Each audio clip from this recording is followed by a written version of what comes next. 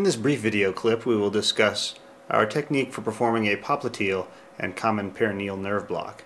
Initially, the patient is placed prone on a procedure table, and in the proximal medial aspect of the popliteal fossa, we palpate for the popliteal artery.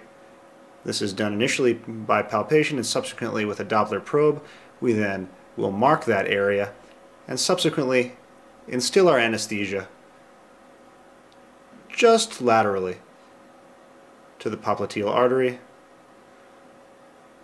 Following this, we will direct our attention to the lateral aspect of the leg, distal to where we were previously. We then palpate the head of the fibula and mark an area just distally and medially to that area.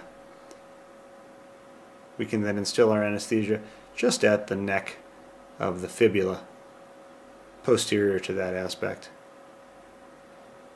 Following this, we typically have profound anesthesia to the bulk of the lower leg for whatever procedure we may want to entertain.